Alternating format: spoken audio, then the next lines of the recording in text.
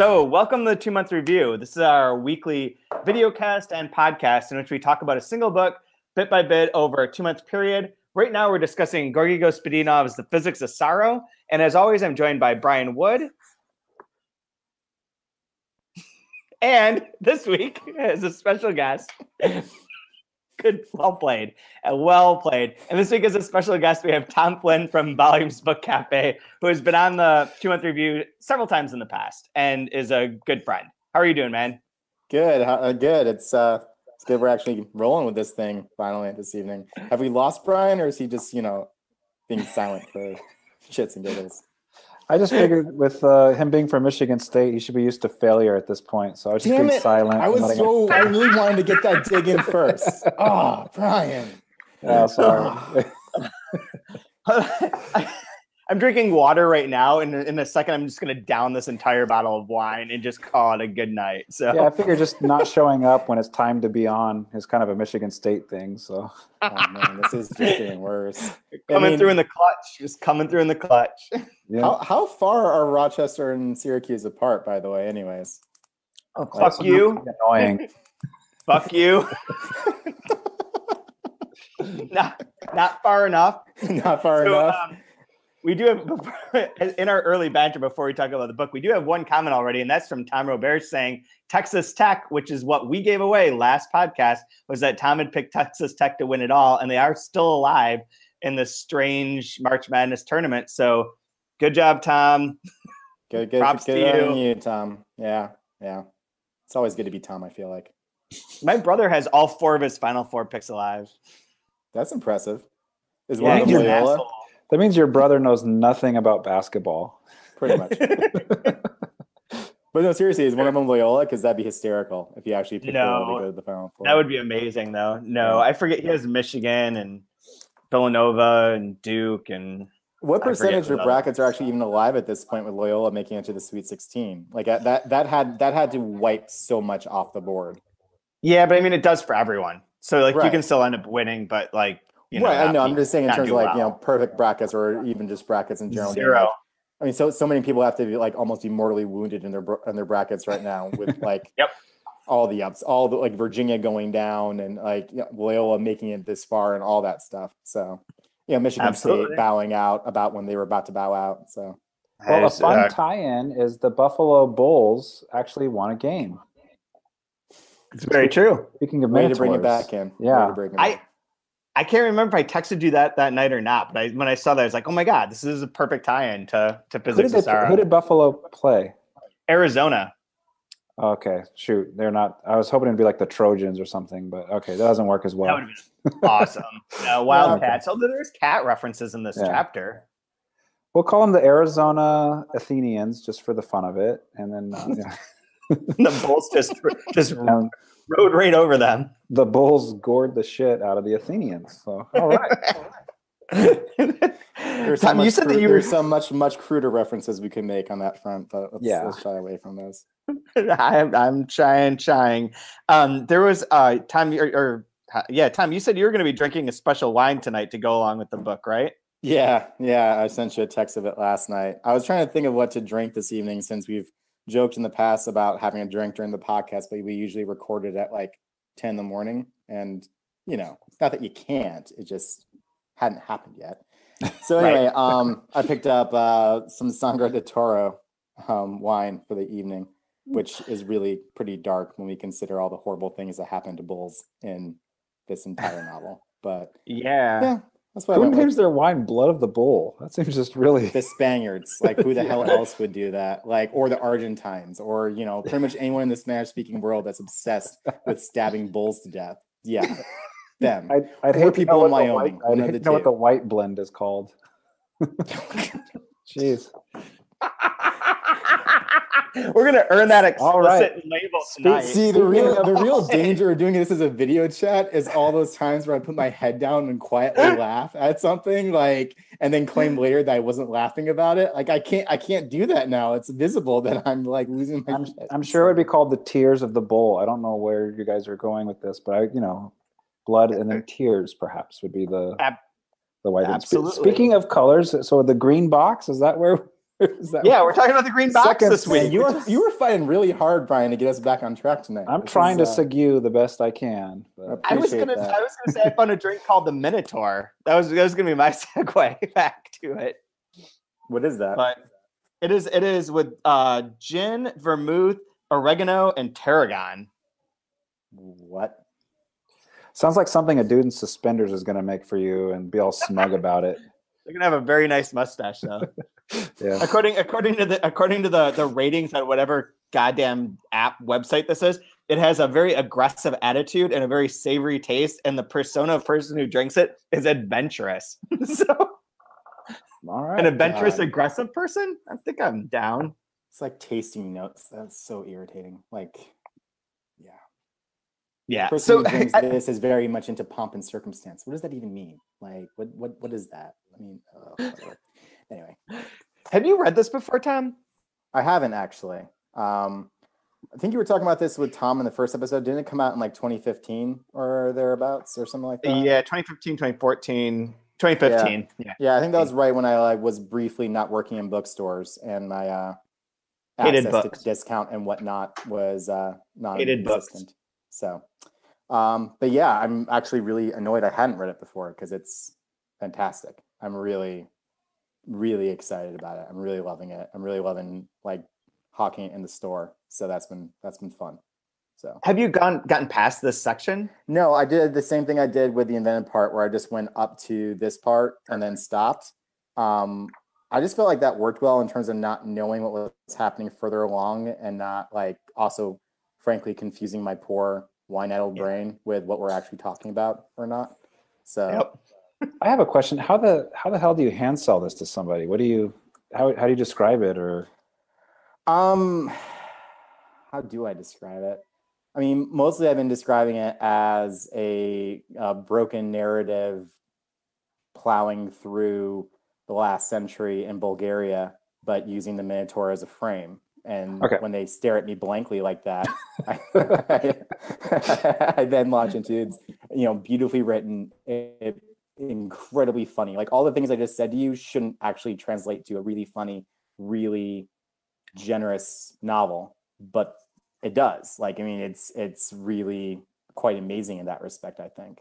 So that's what keeps surprising me about it, is how it's a book about sorrow and just this crushing weight of all the different levels of sorrow and how it can be, but there's just humor all throughout it that keeps surprising me. There's a real lightness to it, Yeah. I mean, like there's a way in which the prose almost like keeps you like skipping across the page and you're talking, I mean, and he knows how to slow it down for the sections where he really wants it to get darker and really emphasize that. And I mean, one of the things I say to folks is like, this is as well structured and written a book as I've seen in some time, just in that he's trained you to respond, the reader to respond to certain words. Like as soon as the word cave comes up or anything that like alludes to a cave or darkness, you immediately start to like make all the connections he's already established for you through repetition, through all that. Yeah. I mean, the connection to Greek myth is interesting in its own way, but in a lot of ways, he's using a lot of those traditions and in how he's writing this and how he's building it out. So, yeah.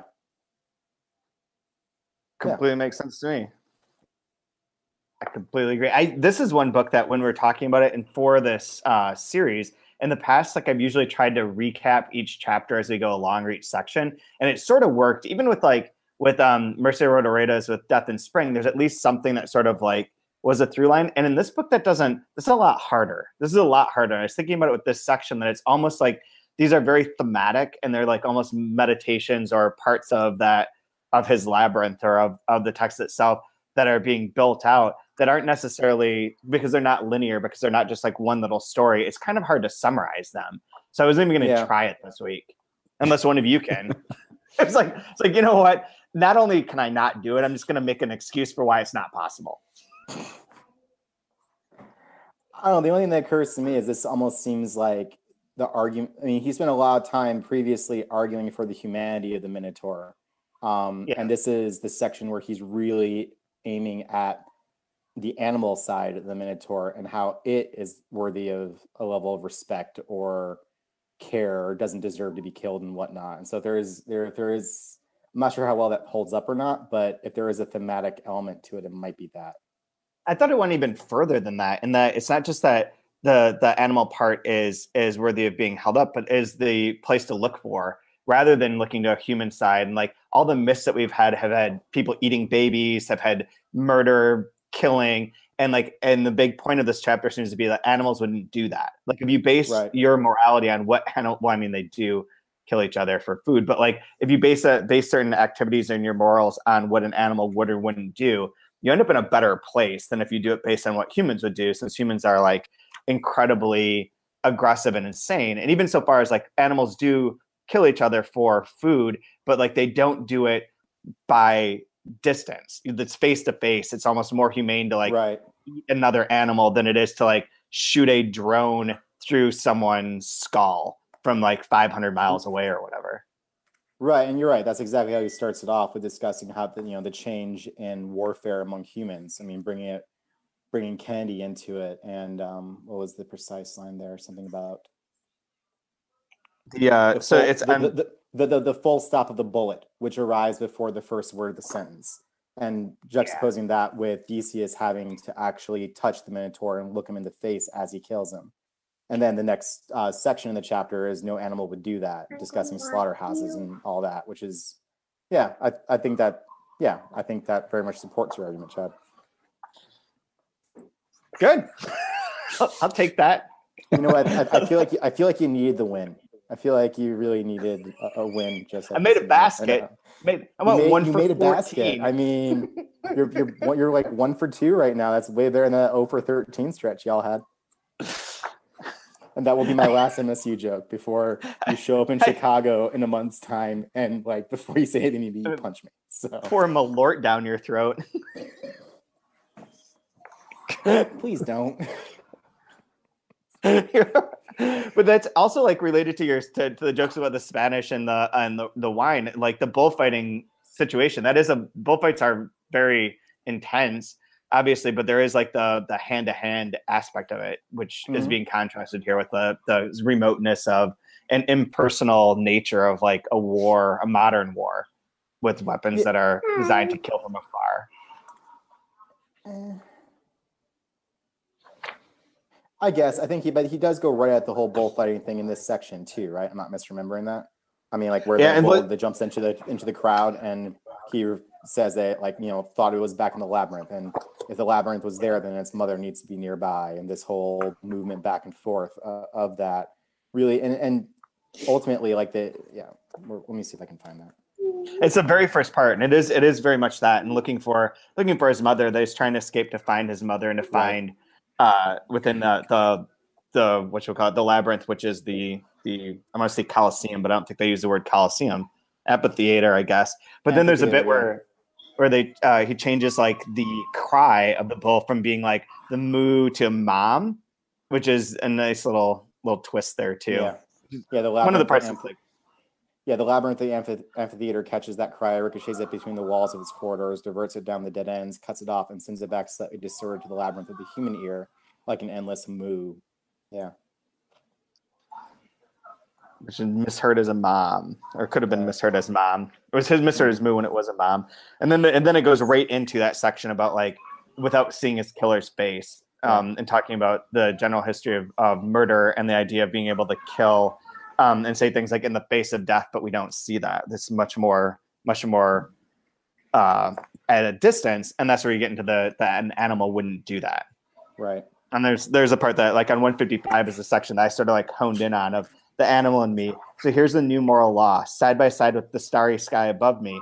The basic question, the litmus test, the divider between good and evil. Could what I've thought up be done by an animal? Step inside the skin of your favorite animal and find out. If it wouldn't do it, then you shouldn't do it either, or you'll be committing a mortal sin, a sin against nature. All sins have already been committed, but at least the boundary of the natural remains.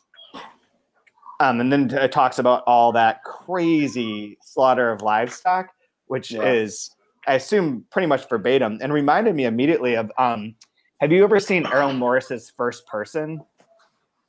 No. It was a short-lived, I mean, I don't know if it was short-lived, but it was like a series that was on IFC back in the day, back like 10 years ago, maybe a little bit more, where it was Errol Morris like doing half-hour sort of features, and we just interviewing one person. And I think the very first episode, if not the first and the second, was about a woman who is like had autism and created like a more peaceful way for cows to be slaughtered, because she was like very concerned working on this, like, I don't know how she was born on like a farm or whatever it was, but helped like design like the way that cows are slaughtered now, where they're kept in like little chambers where they have to walk around, so they feel comfort because they're closed in and they're not like exposed, and then they're suddenly killed when they're like at their most peaceful.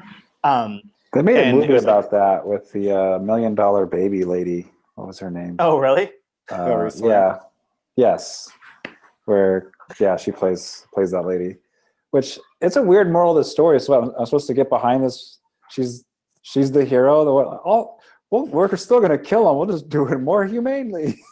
Just being nicer about it. It'll make the meat taste better. She's a champion for making meat taste better. Yeah, you don't want all that fear and panic to be in the blood of the beast. Then you're going to eat it. Oh, it's all It's just being passed along. I mean, that is one of the things they keep saying in here. It keeps repeating. Well, I mean, it's true. I mean, there are whole ways they go about killing fish now to like shut down the nervous system faster. So because it'll alter the color of the muscle of the fish if you don't.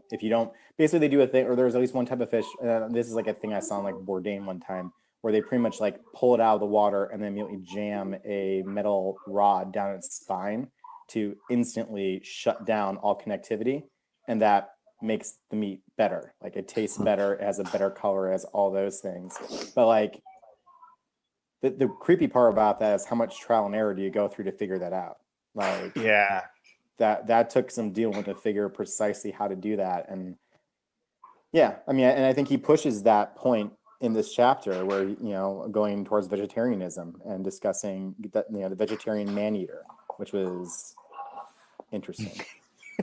which was pretty funny too. Yeah. That's like, it's not even like it's a morbid joke. It's just generally funny how he goes about doing a lot of this. But yeah, it's also pretty intense and pretty. Yeah, it makes you wonder, wouldn't it be like very hypocritical if a veterinarian eats meat? I mean, it's an interesting question to like parse out a little bit. Like you're gonna fix my pet rabbit, and then tonight you're gonna have Hassenpfeffer or something. Like, wait a second, that's not right. I mean, I mean, there is a little bit of an element of that, but at the same time, like my father-in-law was a teacher for a long time, and then took his retirement and went and worked on a hog farm, and he would give the hogs all their shots and do all those things. And then part of his bonus each year was to pick, I think, 1 or 2 of the hogs out, and those were his. And he got the meat and got the sausage and got all that. And when I started dating my wife, she didn't want any part of it, but he thought I would like it, and I did. And so he would send it our way. I mean, but there is the argument, at least as far as the farmer goes, that they're making full use of what they're raising. Yeah, I don't know. I'm curious how many people would eat meat if they actually had to do the slaughtering themselves, kind of like, I don't know, maybe it goes back to like that whole Marx thing.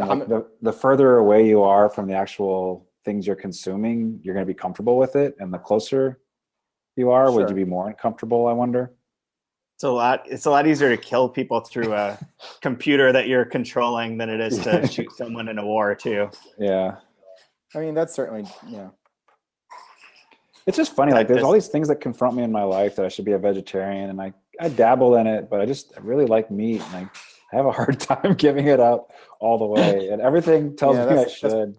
That's pretty much where I'm at this particular moment. I don't eat anywhere near as much meat as I used to, but even freaking Genesis is a garden, it's not a slaughterhouse of Eden. God's perfect harmony in Genesis is vegetarian. It's like, oh damn it, it's everywhere. But the Genesis doesn't outright say that that's the case. I mean, there is no necessarily a strong description of how they ate. I mean, for all we know, it's like the galaxy at the end of the universe, and they can, Sure. pick off whichever pig they want, and it like regenerates the shank you took off or what have you. I don't know. Like maybe the Garden of Eden. We're getting really far off from this, I think. But like, I don't know. It is all dealing with morality. We're all still in the same place. Myths, of like morality, this vegan. Yeah. Well, it's also a function of like what are humans in this context? I mean, we are because of a lot of the things that we do, we very much set ourselves apart from what would be considered natural order. Mm-hmm. But does that mean that we're no longer part of it? Does that mean we are omnivorous? I mean, that is also, I mean, we can choose at this juncture, we can certainly choose not to be. But part of the reason we are what we are is that we started eating meat. Like that sudden like influx of protein helped feed the expansion of our brain pans and our intelligence and whatnot. But yeah, we can choose to walk away from that now, and a lot of people do. I don't know. And then they start saying things like dinosaurs were pets of giant humans. Yeah, I gotta tell you that a lot of the vegans and flat earthers I run into on a occasional basis drive me home. It makes it easier to have a steak at night. I'll say that. Out of curiosity, and maybe some of the listeners as well, have you guys all eaten oysters before? Yep. There's actually, I was going to mention this. Chad, there's a place down the block from the store that does really good oysters that we should hit when you and Rodrigo are in town. Oh my God. I'm not an oyster fan, but I've had oysters before. You might be after this. I don't like seafood stuff at all, generally. Yeah, I'll eat mussels. It was funny because I love oysters, and then there's great. mussels. There's obviously the fantastic description of the oyster in this book. Yeah, it's pretty unnerving. I was actually thinking about writing that section out and just handing it to the bartenders at this restaurant, and just seeing whether they serve me anymore or not. They should make an oyster shooter and call it a Kronos. Wouldn't that be a cool thing to have on the menu though? A Kronos. Yeah. I'd order that just for the name. Yeah. Sounds pretty cool. A chrono shooter. Going back. It sounds awful when you say it out loud. A chrono shooter. Oh God.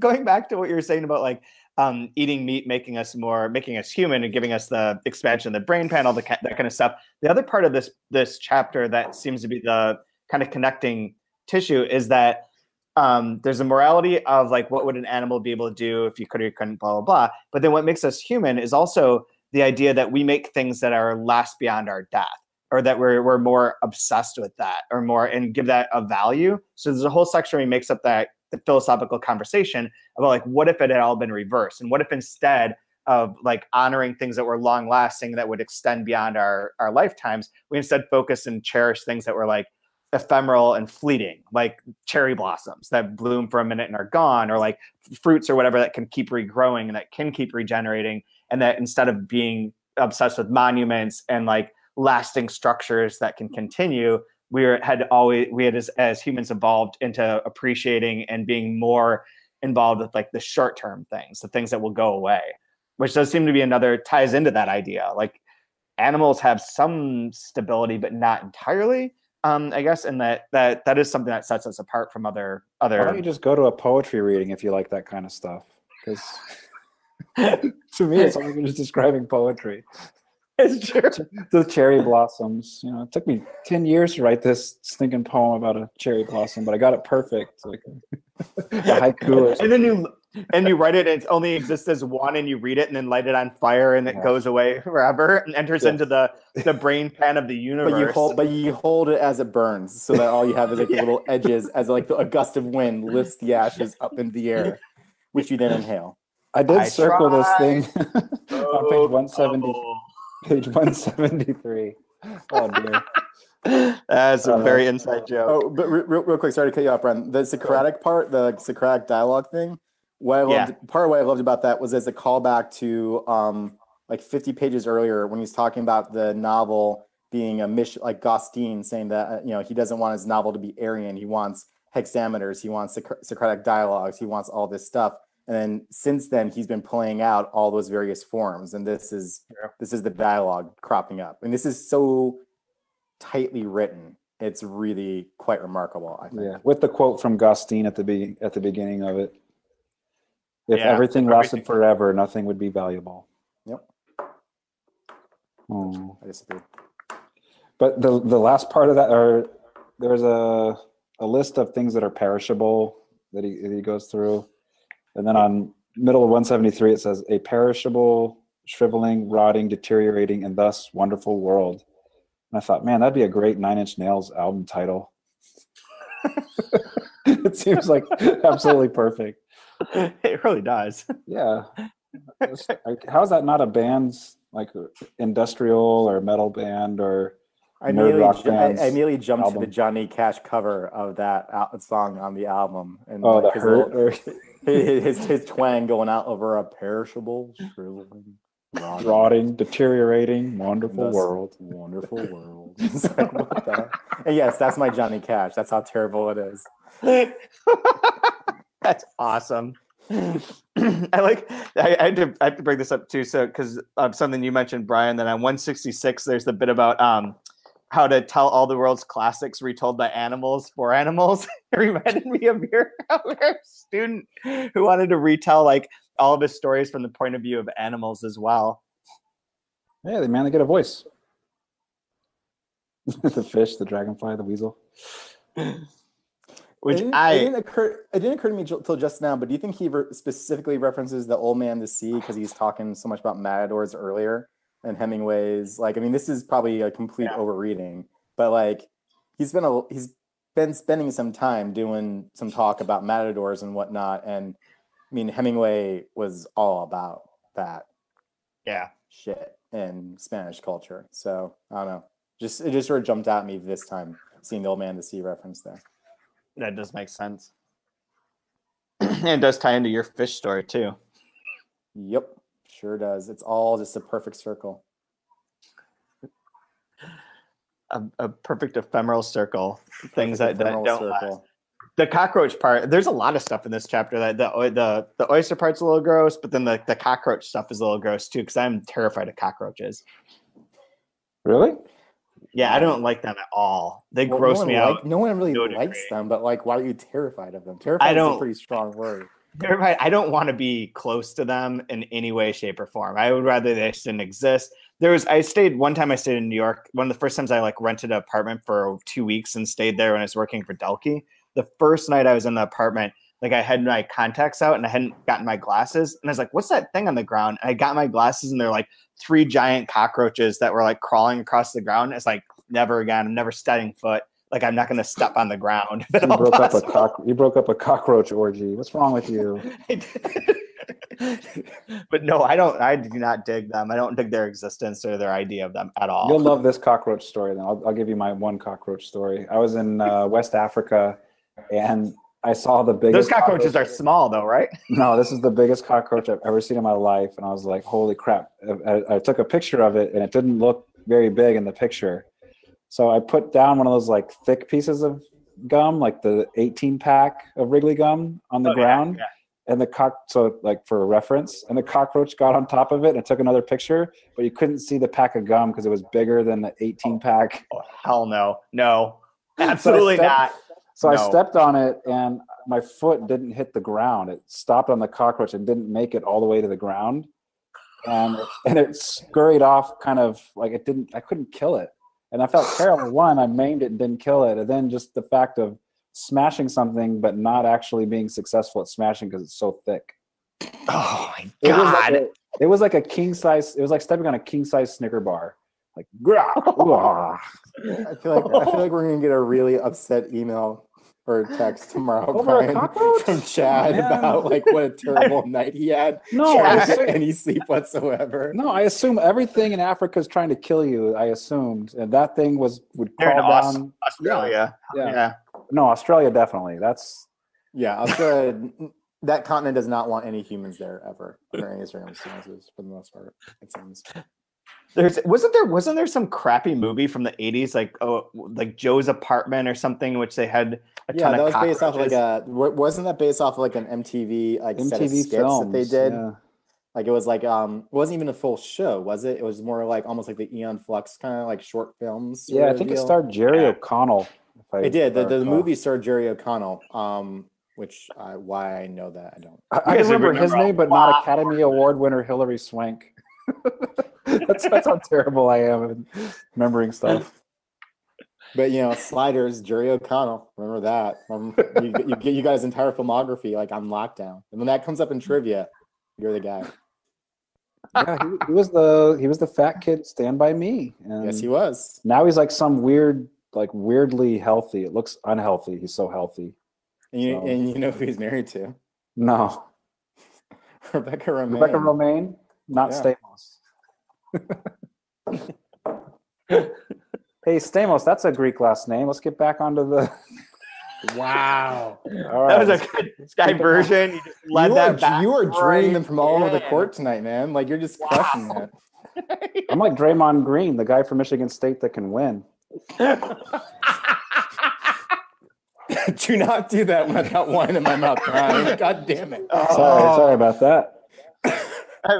Oh man. My one basketball comment that is the anti. I don't believe this is your one and final basketball comment, but okay, let's hear it. Is that given everything that's happened in the past 2 years and through this tournament, we are going to end up with a Kentucky Duke final because that is the shit that we deserve to live in, and that it'll be and everyone will be miserable and it'll be awful, and that's just what we're going to get out of this. You know, I just realized on page 156, he talks about how you're supposed to kill a bull and also how you're supposed to kill a calf. So it's even just, again, like the freaking subtleties that this thing has of, again, like the killing of children. So even when, like, a baby bull, there's a different way to, like, it's terrifying, but very, very beautiful the way this is put together. Very freaking smart. It's really annoying. Yeah, I mean, and like I said, he at the bottom of the page, when discussing how to do the calves, he has asides throughout this, reproduction of Emmanuel, and the one regarding calves, the parenthetical is man really has thought of everything with reference to the fact that you have to aim differently to hit the calf's brain properly because the portion that you would aim at in the bull is underdeveloped in the calf. Yeah, so it's that portrait's unnerving too.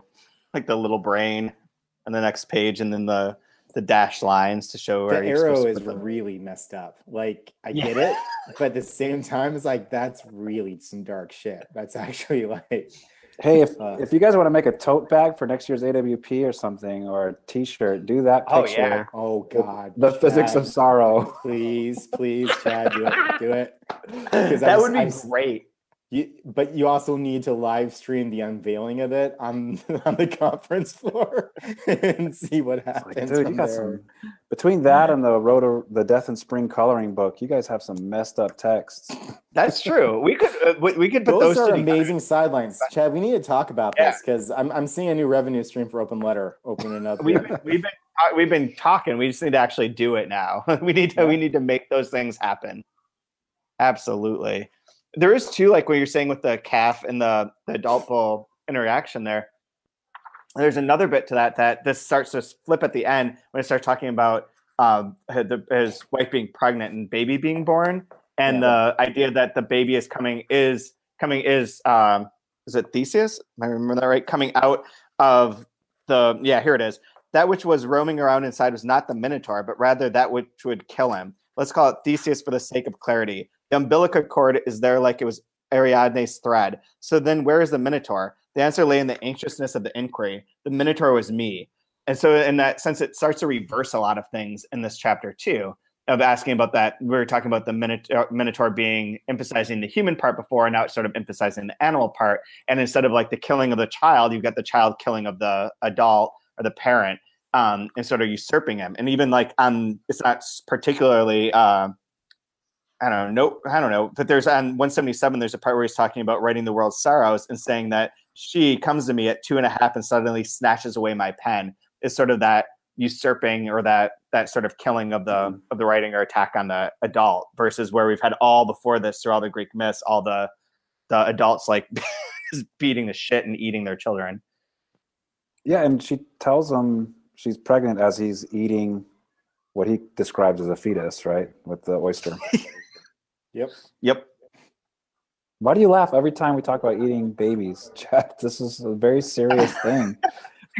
Because ever since we said that, ever since we talked about it, the whole time that Alex I'm holding him, I was like, "Oh, I just want to eat up your little fingers or eat up your little toes." And people say it constantly. It's And now I just amazing, can't isn't not it? notice that. How much conversation to children is like based around consumption.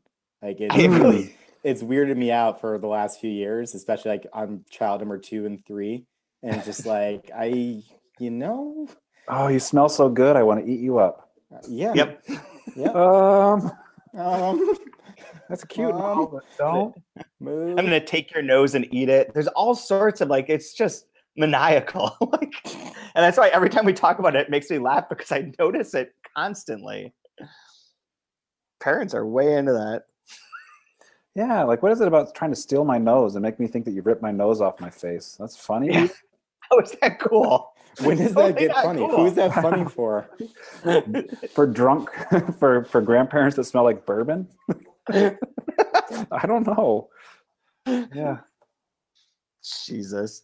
I don't know. Is there any other section of this that you guys wanted to oh, there was one other section I liked. Was the kind of the difference between I love natural history but not as museums, and that nothing seems natural in the Natural History Museum. I do like that idea too of those two things being separate, and obviously separate, but obviously like related. I really connected with that part. I had never gone to a zoo as a kid, and my first time going to zoo, I think I was 19 years old, 18 or 19. And I don't know, I'm not an adult at 18 or 19 necessarily, but I'm definitely not a kid. And I looked at it very different. Like it was just so sad. You go to a zoo and oh man, I don't know what I was expecting, but it was an awful experience. I hated it. So you guys don't have a zoo membership here in town? No. But yeah, my grandparents just took my kid to the zoo. She's 3, and she had a good time. She loved it. Thought it was fun, but just I guess just doesn't realize they're all caged and sad. Yeah. We went to a cool zoo in Valencia, actually, that was like not called a zoo. It was like a biopark where it was based around the idea that they had like a huge amount of land and that you were stuck on the paths through like the different aspects of it. So the animals could technically like roam in between, but really didn't. I don't know if they actually could in the end, or if there's ways that they were blocked off from one another, but it seemed like they could, but they stayed within their sort of natural habitat, and you were sort of the visitor through their part rather than seeing them in cages. You were the one that was caged, which is really, just an inverse. It's really the same thing. It doesn't make any difference. It makes you feel better, but it's the same fucking thing, right? But it was pretty cool. Like when they have those prisons that are actually those tent camps where they work. It's not a prison, They're sleeping in cots. There's no bars. But if you try to leave, I'm gonna fucking kill you. Same thing.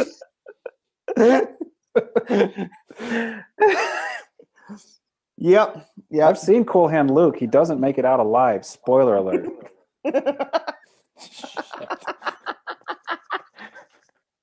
Not a zoo. It's still a prison.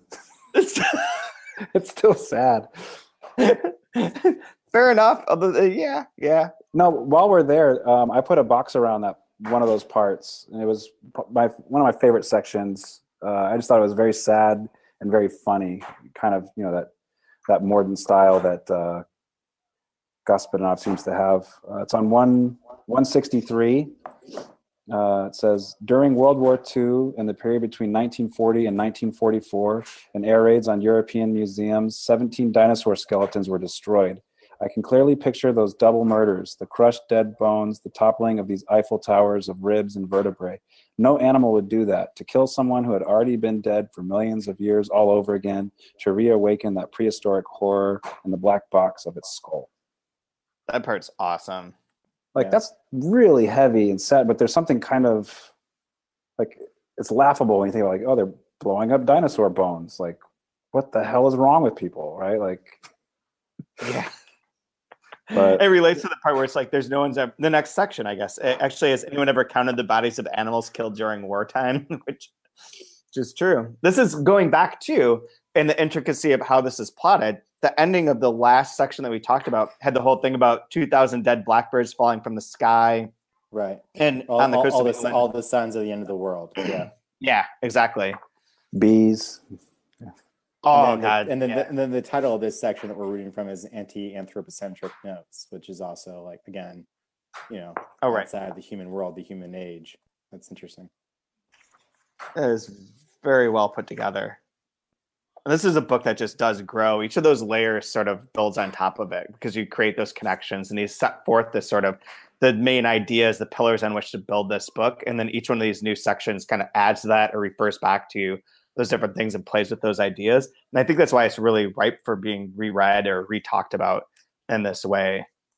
Well, I would also say, Chad, this is not the only one of the books that we've done on this review that's like that. I mean, you guys tend to put out books that do precisely that. They reward rereads and revisits and all that. Like, you see things that you don't see the first time around.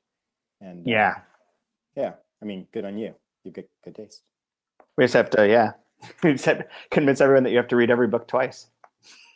But they have to buy if you buy it, we'll do it in different cover. Well, yeah, pull my Blue Heaven. I might want to read it 5 times. Yeah. What was the Pavich book, Dictionary of the Khazars, that has the male version and the female version? You guys remember this or seen this? It's called. I remember hearing about it. I don't think I've actually ever seen it myself, but like, I could grab it, but it's over in the other room. But yeah, there's a male version and a female version of the book, and they're printed separately that are different. And I guess there's really like a few differences, but most of it is based on one paragraph. And I think it's changes the point of view of that one paragraph. So depending on which version you read, you have a totally different relationship to that crucial part of the book.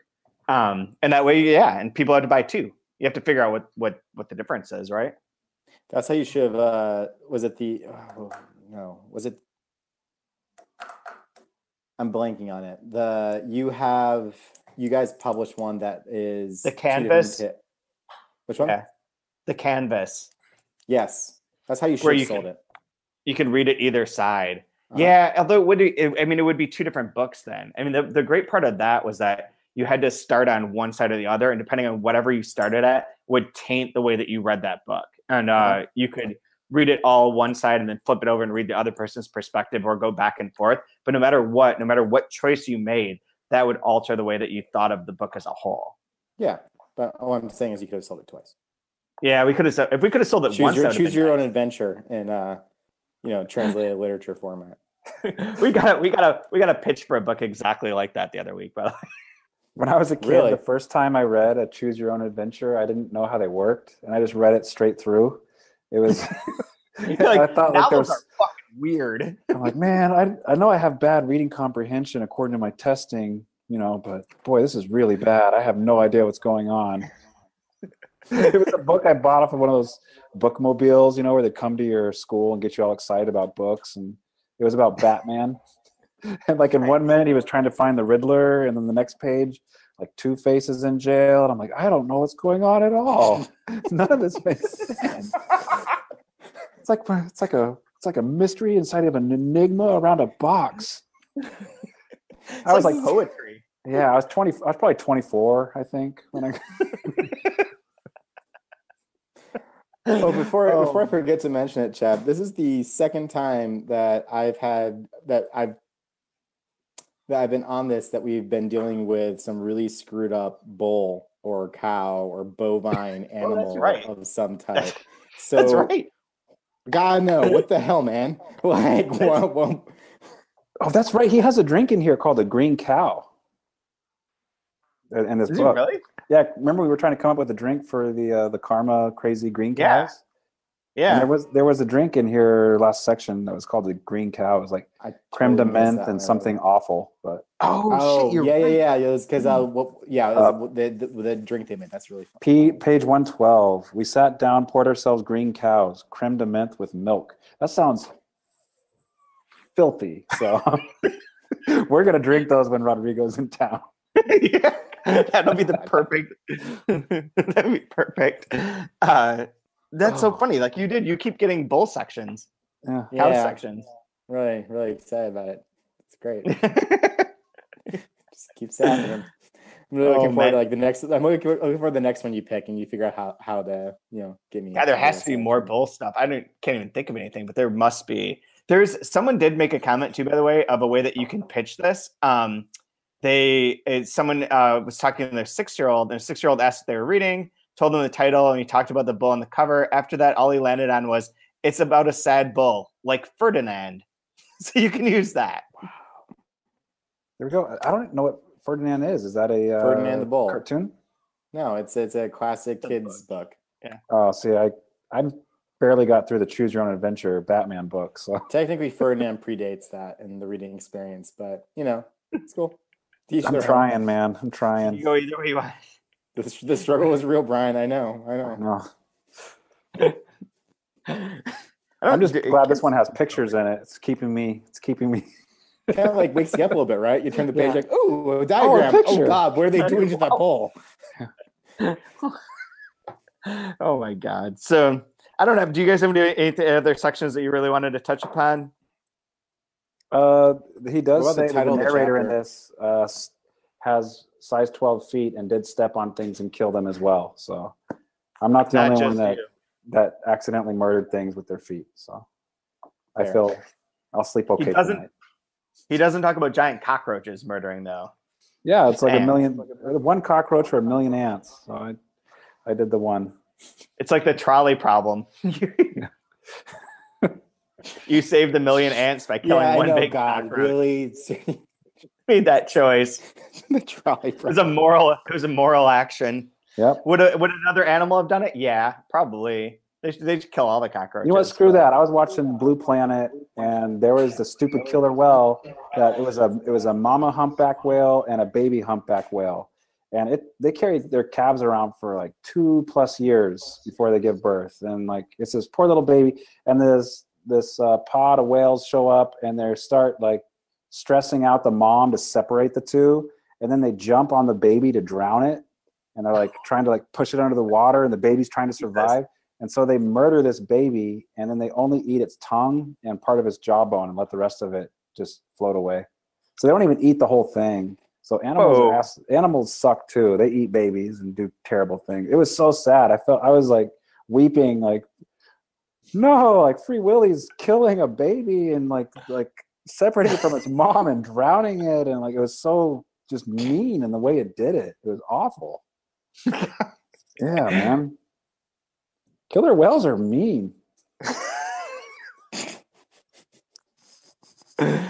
Oh boy! You know what? Man. I'm glad you're dead, Shamu. Take that, and all the people that have your stuffed animals. Screw you guys, bunch of baby killers. I can't decide if that's how we should end the episode, or if we should spend like 2 minutes talking about something else as a palate cleanser, or what. You got to pick your favorite. You got to tell me your favorite line. But yeah, animals wouldn't do that. Yeah, they would. They'd drown babies and just eat the tongues, and that's it. Well, Shamu drowns babies. Can't trust Shamu. Yeah. Never trust Shamu. Do you have a favorite line, Tom? Actually, if I could cheat, it's 3 lines at the end of the chapter. Okay. So I'm gonna cheat. Do it. It's God does not give language to newborns immediately, and that's no accident. They still know the secret of paradise, but they have no words for it. When they are given language, the secret has already been forgotten. I feel like teaching my son a crazy language that doesn't really exist. Yeah, I've considered that. It's a good idea, right? I mean, like I said, I considered it. I'm pretty confident my wife talked me out of it. Pretty confident someone's going to talk you out of it. So, Hey, I'm trying, trying, my friend, in dreams. I'm trying to speak a little. You could teach him an alternate history in which Michigan State has won every NCAA championship for the last 5 years. No, he's going to end up learning a wholly different language as I try and pronounce Latvian words incorrectly time again and never can remember any of them. So it'll happen by happenstance. But do you have a favorite line, Brian? I basically already read that passage. I really enjoyed the part about dead dinosaurs dying again because of atrocities of mankind. The one that I marked. If I could throw one more on, I really do love that bullet line in the Kennedy section. And that one, just that image is just amazing. Absolutely amazing. It's funny. I was reading this book on grammar, and this guy says that we must think of the period as a full stop, and like with the bullet being a full stop. That made me think of that when I was reading that. Sure. Mine sort of ties together some of the things we've been talking about. It's on 162. Funny that socialism and vegetarianism don't go together, like yogurt and fish. I was looking for that when we were talking about fish earlier. Yeah. What I also love is that, like, in the midst of this whole that whole narrative about his father being a vegetarian and getting questioned and then getting pulled in front of the police and questioned and all that, that one line is a paragraph unto itself. In the midst of everything else, it's just this complete one-liner that he just throws in there. Just be like, screw it. Here's a one-liner, and then like continue the narrative. It's just so good, so good. Masterful, it really is. So thanks everyone for joining in this week. And next week we're going to go over part 6, the story buyer, which goes from page 179 to I believe 200 exactly. Yeah, and we will be doing things a little bit different. We'll set up the YouTube live podcast bit, but it'll probably be Brian and I just talking for a few minutes because we're going to have to talk to the translator next week, Angela Rodell, at a different point in time. She lives in Bulgaria, and the time difference doesn't work well for this much at all. You don't want to talk to us at 5 in the morning? Come on. 4 in the morning, 3 in the morning. It's like it's all wrong. Like it's just wrong. So we're going to try and do that separately. And that'll be part of the podcast. So everyone that's listening will be able to hear it there, but we may just talk a little bit about like a build up into that conversation. So stay tuned. We have it all set up. You'll still be able to have the link. You'll still be able to ask questions and make comments like you did this week, which thanks again. And I guess Go Texas Tech is, I suppose, a way to end this since Tom and behalf of Tom Roberge. Otherwise, I don't have anything to say except that you can order the book through openletterbooks.org. And if you use the code 2month at checkout, you'll get 20% off. Or better yet, why don't you go to Volumes and buy it at Volumes, or go on Volumes' website and buy it from Volumes? That's the way to do it. Fantastic. Get that. Get every book that we've covered on this series. Listen to the podcast. Tell your friends to listen to them. Rate them. And just buy a ton of books from Volumes this week. And everyone should buy one book from you guys. Yeah, and if you're in the Chicagoland area, April 26th, we've got Rodrigo Frazan at Volumes. It'll be a great event. We're really looking forward to it. And with Rachel. With Rachel Kordaska. And if you are not in the Chicagoland area, you know someone who is. So tell them to show the hell up. I don't know. This is the spiel I give at the start of most events. Like, if you want Open Letter to survive, if you want bookstores to survive, if you want choice in what you read to survive, occasionally you do have to buy a book from us. So like buy it from Chad, buy it from me, buy it from whomever. But if you're listening to this, I'm preaching to the choir, but these are the cliff notes to hit your next friend who raves about all the things they downloaded for a penny on their Kindle. That's all. Tell them to buy a book. If everyone listening to this podcast bought one book from Volumes this week, that would be spectacular. And yes, I would cry a little bit more than a there little. You go. Do it. Let's make Tom cry. I mean, it's not that hard, but go for it. Let's see if you can make it happen. Do it. Watch I'm ordering a book right now. Watch that baby get killed by a whale. You'll cry. I guarantee you. Bye. Wow. Bye, guys.